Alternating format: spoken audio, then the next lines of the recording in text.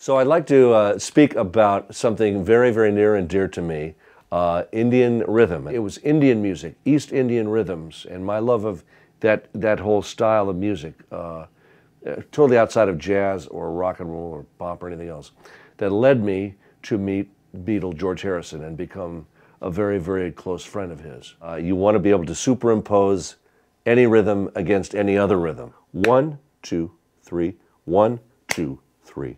1, 2, 1. So what you end up with is da, da, da, all the great players that I work with, drummers, Steve Gadd, Vinnie Colaiuta, Harvey Mason, you know, you name them.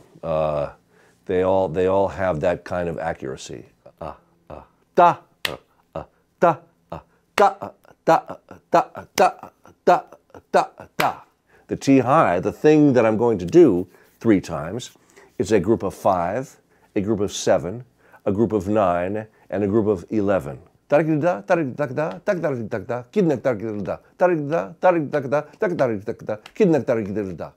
was very, very confident that these studies gave me a sense of the accuracy of playing those notes. I knew exactly where they were supposed to go because I had done these exercises.